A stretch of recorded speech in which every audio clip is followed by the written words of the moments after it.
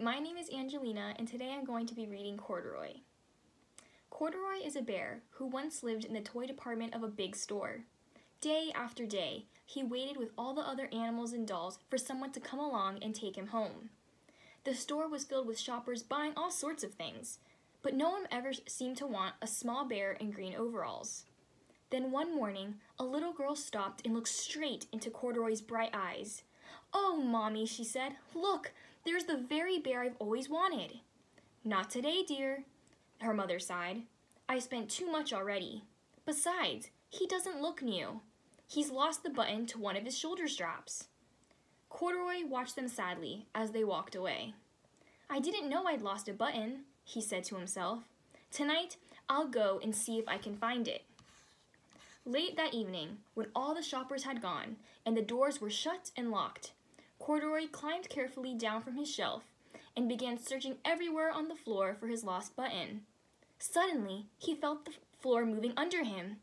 Quite by accident, he had stepped onto an escalator, and up he went. Could this be a mountain? He wondered. "I think I've always wanted to climb a mountain."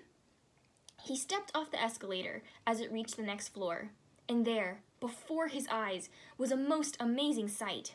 Tables and chairs and lamps and sofas and rows of beds. "This must be a palace," Corduroy gasped. "I guess I've always wanted to live in a palace."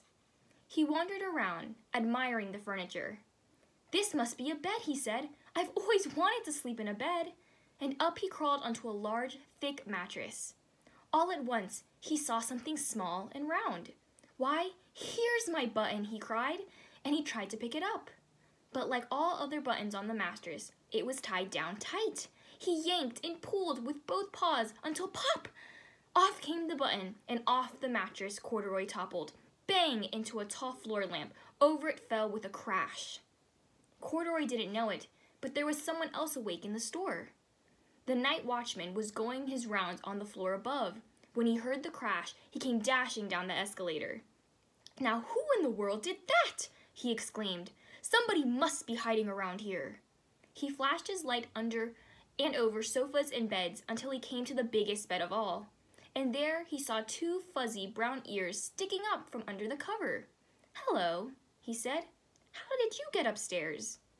The watchman tucked Corduroy under his arm and carried him down the escalator and set him on the shelf in the toy department with the other animals and dolls.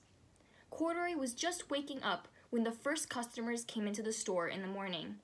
And there, looking at him with a wide, warm smile, was the same little girl he'd seen only the day before.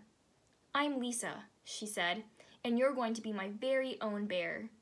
Last night, I counted what I've saved in my piggy bank, and my mother said I could bring you home." "Shall I put him in a box for you?" the saleslady asked. "Oh, no, thank you," Lisa answered, and she carried Corduroy home in her arms. She ran all the way up 4 flights of stairs into her family's apartment and straight to her room. Corduroy blinked. There was a chair and a chest of drawers, and alongside a girl-sized bed stood a little bed just the right size for him. The room was small, nothing like the enormous palace in the department store.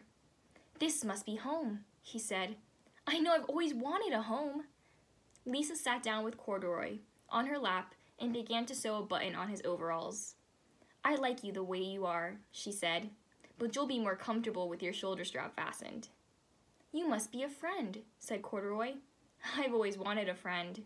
"Me too," said Lisa, and gave him a big hug. The end. Thank you for listening.